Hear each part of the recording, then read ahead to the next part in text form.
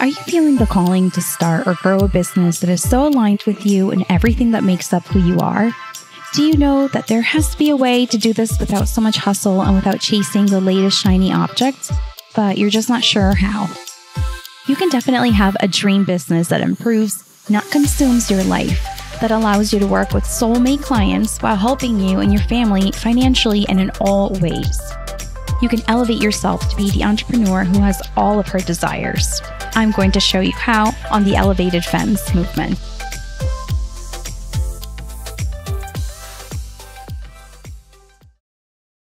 Hi, welcome to another episode of the Elevated Femmes movement. Today I have Sara, and I'm so tempted to pronounce your name the Italian way, but I think you just say it Iannacone? Iannacone, yeah. Iannacone. I'm like, Iannacone. Like the American version of, I know. That's the right way to say it, I think. But I practiced for a long time, Sara. I love it. No. I'll respond to either, to be honest. So I have Sara here with me. She is an amazing copywriter, and she's become a friend. We were in a coaching container together, and we're going to talk about how she's been building this great business that she's been running, and how she does it her way, how she makes it work for her lifestyle. But Sara, before we get into all that, tell us a little bit more about your background story and how you got started with your online business. Yeah, definitely. So I think the core of everything for me is travel. It always comes back to travel for me. That's sort of my biggest passion in life. So when I was in high school trying to figure out what I wanted to do with my life, travel was just sort of like, how do I make this into a career? So I ended up going to school for tourism and hospitality management, which looking back, I don't know, was the greatest decision. However, it led me to a path down, hotels, events, all of that kind of stuff. So after about 10 years of switching jobs, like almost every year, there were a couple that lasted 2 years, but I was definitely a chronic job hopper, which was not good at the time. Now I feel like it's become a little bit more acceptable. But the one time I went to go quit another job, and my mom was like, Sara, like, can you really not stay like another 6 months? Like, just try. And I was like, nope, not having it. So I just couldn't really find my thing. I couldn't figure out what I wanted to do. I couldn't figure out what I enjoyed. And finally, I ended up in a job as an event planner / marketer for a manufacturing company. And I traveled for work. I was able to go, I planned a luxury meeting in Mexico, which, to be honest, sounds like the coolest job in the world. But when I actually got into it, I was like, man, it's just not for me. Like, it was long hours. The commute was long. And I loved my team. I loved the thought of what I was doing. But at the end of the day, I was burnt out. I had anxiety. It was just not going well. So I took a good hard look, and I was like, this is probably the best 9-to-5 that I'm possibly going to have. Like, I have a great salary. I get to travel. I love my team. I actually take my lunch breaks, which is something that a lot of people didn't do. So I was like, what is the real problem here? And I sort of realized that I just wanted more freedom than a 9-to-5 would ever give me. And that's when I met up with a friend in Spain, and he had left his corporate job in hotels to work as a contractor for an events company. So they sourced hotels for meetings and events across the world. So I was like, that's my favorite part of my job now. So let me try it. So I did that in July 2019. I did it for a good, 6-9 months before the pandemic happened. And then during the pandemic, I was like, well, selling meeting and events right now on a commission basis really is not going to go super well. So I had to sort of reevaluate again at that point. And it was very stressful in the middle of the pandemic with all of these things happening. I was like, well, what skills do I have? Because the only thing that I knew at that point was that I did not want to go back and work for somebody else. I had sort of had a little taste of that freedom that I could have. And I knew that I wasn't willing to give that up. So the underlying factor of all of those events jobs and hotels jobs was always that I had some component of marketing in my job description. So I wrote newsletters, I wrote blogs, I wrote, different things. And I was like, why don't I try doing this full time? So I created an Upwork profile. I really focused on getting clients that were in the events industry, because I knew that I could write about that, even though I had literally zero professional writing experience technically. Like I didn't have a degree or certifications or anything like that. So that ended up really taking off. And that's sort of what I've been doing since. And then I used the copywriting business to sort of fund what I like to call my passion project and lifestyle business that I'm working on growing now, which is One Wonderful Life. And that's sort of a mix between travel blog and coaching business that's helping other women create these lifestyle businesses that allow them the time, location, and just general lifestyle freedom that a 9 to 5 doesn't really give you. So it's a long-winded version, but love it. Yeah, no, love it. And can so resonate with wanting more freedom. For me, like the last job that I had before I quit my corporate career, because I didn't become an entrepreneur right away, but okay. I loved that job. And I was working in Hoboken, which from where I live now, it's like a little over an hour. It's like less than an hour and a half. And when you're young, it's such a fun place to work because you can go to lunch, you can go to cool places to eat. Yeah. If you're familiar with Hoboken, you get it. I do love Hoboken. Yeah. Yeah. So, but then I got married, then I got pregnant. And then all of a sudden it's like, you know what? This commute is not really like this commute is taken away from time with my baby, or it's going to take away. Yep. So it just all of a sudden became like, even though I enjoyed my job and what I was doing and all that, I was like, I just can't keep doing this. Yeah. And at the time they wouldn't let me work from home. So I quit my job and didn't have a backup. You know, it was just like, okay, well, I'm going to be a stay-at-home mom. I don't know what my future holds. Like I literally had no idea what I was going to do. But freedom to flexibility, I guess, like flexibility and time freedom. Those were things that I really was craving. And then that led me to becoming a fitness coach, which was a very lifestyle friendly business for me. And I think also because it was one of those things like, well, I'm going to be doing this anyway. Like I'm going to be exercising and, focusing on self-care anyway. So, hey, I can help other women do it too. And so it's another reason why I'm going back to it and like reopening that business again, because it's just, I feel like I'm meant to be doing that and it makes me happy and I want to do things that make me happy. Exactly. So let's talk a little bit more about like a freedom-based business, like a business that allows you to live whatever lifestyle you want. Because I think for different people, that could be different things, right? But like for you, tell us a little more about like, you love to travel. So share with us. Yes, definitely. So again, travel's sort of like my main thing. And I'm sort of unique in a way where I don't want to be a digital nomad. Like I have a house, I have a mortgage, I have a dog that's too big to fly on a plane. Like I still very much have a home base. Yeah. So I want the flexibility to be able to take it with me, but not have to. And I think that's what makes me a little bit different than other online business owners who really just want the flexibility to be able to pop open their laptop wherever. I really wanted to be able to log off completely when I go on these trips and really soak up the experiences that I was having there and be able to be in the moment without being on my phone or worrying about what's coming through my email.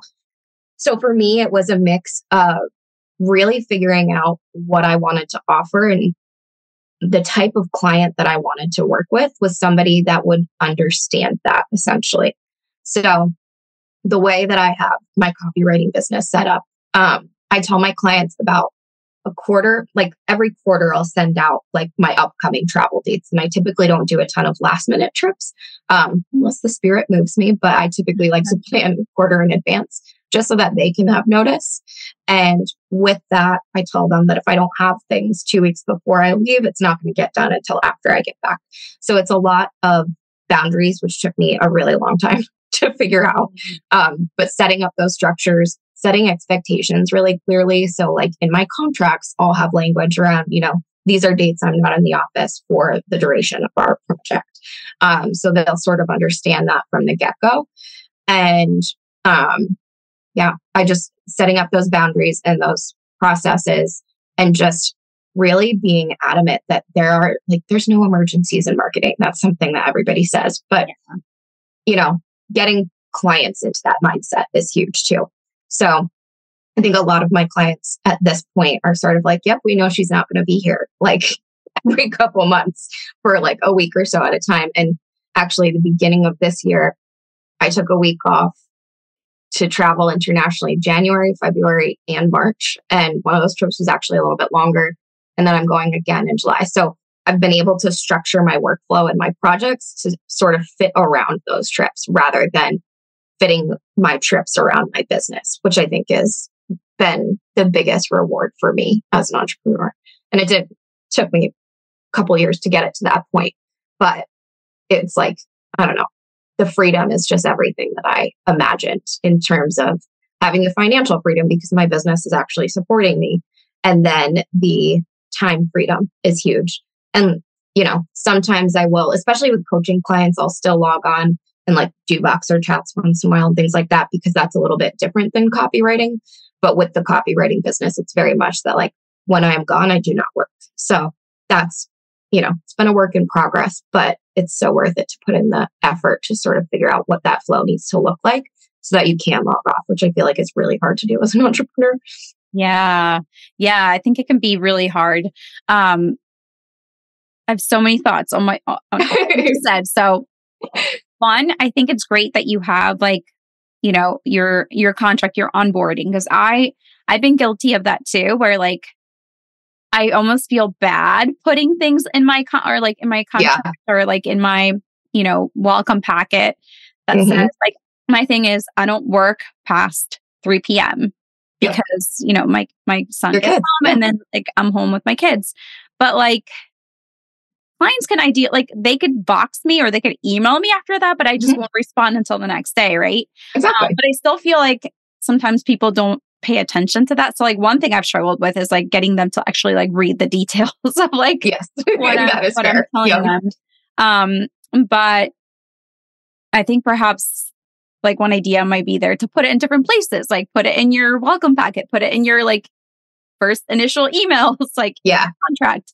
So that way they're kind of seeing it a few times and it's like, oh, okay, like these are her office hours or these are, her travel dates, I think just like everybody else, we all get busy and sometimes like we miss things. Exactly. Another thing is like, I think it's so amazing. And for anyone who's, watching this or listening to this and you have a corporate job, I just want to say that I don't think having a corporate job is bad. I think for some people it's great. It's ideal. It's like what they're meant to do. But personally too, like I don't want to have 2 weeks every year to be able to travel. That was my motivating factor when I can. Yeah. And I definitely don't travel as much as Sarah does, but we typically take at least one like big vacation and then a couple of trips throughout the year. And I think it's also like about thinking of like, okay, well, if there are things that need to get done while you're away, like, do you need a team member? Like who, like, is there somebody who can help you keep the wheels going? So that you can disconnect or at least like not be as like connected and you can actually enjoy your vacations and your trips and all that. For the coaching business, I definitely I want a VA in my inbox kind of thing to answer people's requests a little bit more in a timely manner. Whereas the copywriting business, again, like there's just really no emergencies. There shouldn't be with the structures that we've set up. Yeah. So I just make like a fun out of office, like, oh, I'm in Morocco, like sipping on mint tea and shopping in the souks. Sorry, I'll be back on X date. If you have any questions, like I will answer them as soon as I return. And I have been doing this for, whenever the pandemic ended and we started traveling again. Well, not ended, but, I think the first trip we took was probably September 2021. And since then, that's sort of like the format that I've had. And I have not had one client complain. And that is, I was surprised, honestly. I figured people would lose their minds. But because of all of that pre-work and that like setting that foundation and those expectations up front, and like having that open communication, that was just like huge in being able to set it up that way. Yeah. So for podcasting, like when we work for people and we manage their podcasts and we write their show notes, what we typically like to do is to kind of be like a couple of episodes ahead. So that way, like if I'm traveling or even say the client is like sick or something and they can't record, like we have like another 2 weeks of content that we have that in the bank so that we're never working like that same week. We're not working on that week's content, you know what I mean? So it's good to like set up your system so that you're kind of working ahead. Even for my own podcast, like we're recording now, but this podcast won't be live for another few weeks. And, you know, there's a bunch of other podcast episodes that I've already recorded. So if I need to, like this summer, I'm not going to be like I don't have any podcast interviews scheduled for the summer.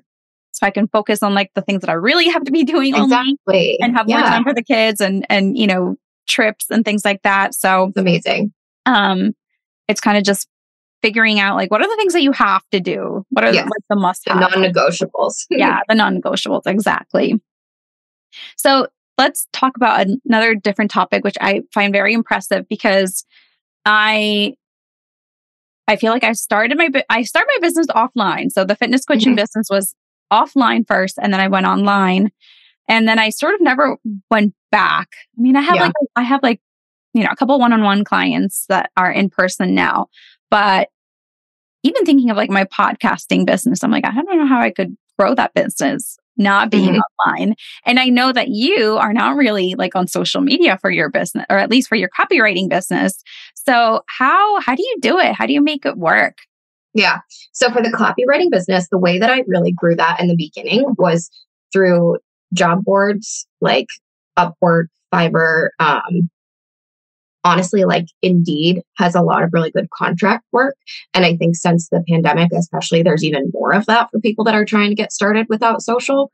So really figuring out like where you can find gigs for your specific specialty, like freelancing females is another really good one for people that are looking for freelancing jobs. So like these types of resources will have jobs for you to apply for rather than you having to go out and pitch. So essentially I was going to the work rather than trying to bring the work to me. So that's like sort of the way that I approached it. And then with that, once I had sort of my foundation of clients that was like paying my bills monthly, then I got a little bit more creative with like a referral system. So like with the clients that you're already working with, they probably know other people in your space. So if they give you a referral, either send them a gift card or do a certain percentage of the contract value or something like that.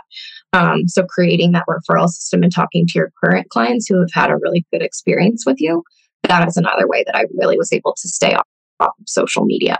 And then LinkedIn, just connecting with people that you haven't maybe connected with in a while that are in these different areas and industries that you're working in. Reconnecting and having those conversations. And you never know what's going to come from that, essentially. Like there were a lot of event managers that I talked to that were, you know, within the event marketing world and needed content that they didn't have time to create themselves. So you never know, I guess, where a lead is going to come from. So just infuse it into conversations with people that you haven't really talked to in a while. And then with growing the coaching business, I am a little bit on social media, but honestly, like I think I post once a quarter, no, maybe a little bit more than that, but once a month, maybe. And I try and stay on stories like maybe once a week, but I run ads, paid ads for that business to sort of get people into my email list. And then I use my email list to sell really, so that I'm not really having to show up on social media really ever because I hate it. But I do like with the paid ads, you do have to show up at least a little bit because if people start to follow you from those ads, you want some sort of presence. But it's really been a mix of, you know, for the coaching business, paid ads, but for the copywriting business, job boards, LinkedIn, having a referral system with the clients that you get from the get-go, and then talking with those personal connections that you have in your own life. And that's been huge for me. Even with the coaching business, 2 of my clients are people that I've known almost my entire life. And that just, you know, you don't have to build that no-like trust that social media is there to build. So tapping into that network is huge. Yeah, that's great. I think that, you know, we're often told, you know, go to your network, or grow your network, right? Like talking to the people that you have in front of you. But I like the fact, or I like the tip of going or using like the job sites, because I think that we forget, or I think sometimes we think like, oh, that's like for people who like are beginners, or they charge really low. But I think, and actually I read this in somebody's email. I'm forgetting who it is that I follow, but I think she's also a copywriter, and she was saying how she went through this just funk. Like she was kind of like reorganizing things in her business, and she was like, getting rid of a certain offer that she offered. And she was like, okay, but I still need like some new clients coming in. So she went to I forget which one. I think she may have even gone to like Upwork and just found a couple of clients, and like, so it can even serve to like, just kind of like bring in some income, while you're like figuring things out. So for like a brand new business owner. No, not at all. These are great tips. And and the email list, right? Like running ads to your email list. I haven't done ads in a while, so I'm a little nervous there. But I do totally get the value of like, nurturing an email list and selling to them. I think as a writer, that just feels very natural to me, because, I spend all day writing for clients, and it's actually like 10 times easier to write like my own stories and those nurturing emails for the coaching business. So that is actually like really fun for me and almost a creative outlet. So I sort of decided that like once that felt fun, I was going to stop trying to be on social media and like grow that way, because everybody tells you that you have to do it that way. And I think while you might like, it's good to have a presence for certain kinds of businesses, it's not always necessary. And I think that's not talked about enough. Exactly. I agree with you. I think for the like fitness industry, I hear so much of like, oh, you have to be on TikTok and you have to do reels every day. And I'm not, I think I'm creative, but I'm not that creative. And trying to figure out, it's time consuming. I'm like, I don't want to, I'd rather write more emails, or rather like, do a podcast episode. So I'll do things, but I'm a very basic Instagrammer. So Same. I'm like, whatever. My people resonate with my basicness. Exactly. That's what, 100%. And I think that's the beauty of a lifestyle business. Like you're not set in any specific way of doing things. Like the way you want to do things is really what feels good to you. And that's sort of been my guiding principle, is what feels good to me right now. And I don't want to be forcing what I'm doing every day, because that's why I became an entrepreneur to begin with, was to not have to do these things that I dislike every single day. And, in business and life, there's always going to be things you don't like. But if you really have like a strong resistance to something, there are ways around it always. That's sort of what I've found. Yes, that's a great insight there. I think we can all kind of think about what that might mean for us, and how maybe we've been made to believe that we have to do these things, or we have to do them a certain way. But things are going to flow much better when we're truly aligned and doing things that we actually enjoy. So I totally agree with that, Sarah. Yeah. So if anyone wants to learn more about you, they want to follow you, see what you're up to, where should they go? What's the best place? So the best place is to subscribe to my email list, because I'm not on social very much, but you can do that through the bio of my Instagram, which is just one wonderful, WANDERFUL, life, and then an _ on Instagram. So that's the only social platform I'm on. And then onewonderfullife.com is my website, where I have a blog that's about entrepreneurship, starting a lifestyle business, and then also travel, of course. Yes. And she travels to really cool, beautiful places. So check it out, even if you want to see where she's going next. Yeah. Thank you so much, Sarah, for joining me today. Thank you. And this was fun. Yes, it was fun. Thank you. Have a great day. And thank you guys for listening. Thank you for listening to the Elevated Femmes movement. I would love to hear your thoughts on the podcast, so please leave us a review. If you know someone who could benefit from the episodes on the show, please share it with them. We need more women elevating to their highest potential, enjoying all the great things in life, having plenty of time freedom for their children and loved ones, while doing things smarter and not harder, and growing a business that improves, not consumes their life. To connect with me and download my free resources, please go to www.juliamhickman.com.